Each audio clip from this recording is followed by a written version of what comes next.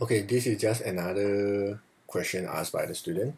Alright, so this is a function question for SPM MX. Alright, this kind of question actually I explained quite a lot of time already. However, yeah, let me just explain one more time, maybe trying to make you understand better. Alright, so in this kind of case, it's a little bit different because it gives you gx and then it gives you gfx, and then the question asks you to find fx. Right, this kind of question is different because sometimes if you give fx and gx, ask you to find the composite function, gfx will be simple. But in this kind of question actually moving backwards. Alright, but then it's not really hard also. Alright, so first thing, whenever I got this kind of question, and then the question give me composite function, most of the time I will solve from the composite function itself. Alright, so in order to solve this question, alright, so the first thing is I write out the composite function. It's given x plus 2 over 3x. Alright, and then if the question want me to find fx, maybe I let fx become the m.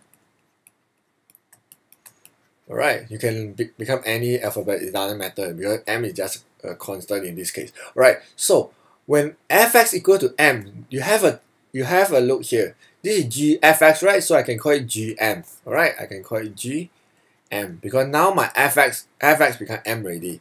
So here is where we continue. 3x. Right. Then I do I have the g function? Yes, I have the g function. But then this one is gx. This is gm. So what I need to do is, if I change this one to gm, what will happen is whatever x here I can change to m.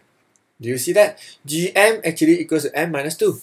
So gm equals to m minus 2. So it equals to x plus 2 over 3x.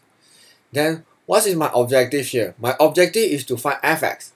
If I want to find fx, I want to make m as subject because m represents fx, right? Isn't it? So I just move the negative 2 to the other side. So m actually will equals to x plus 2 over 3x plus 2. Alright, you can leave this one as an answer, or actually you can join, make this one have the same denominator. This is over 1, right? So you multiply 3x, you multiply 3x. Alright, what is my m here? My m is fx, which is I let just now. Then I can join here. So now this one is 3x. So this is 2 multiple 3, I got 6x plus x, I got 7x plus 2. Done.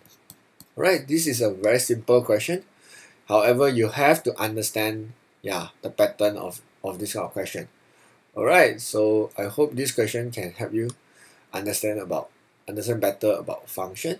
Alright, it's not really hard. Anyways, thanks for watching.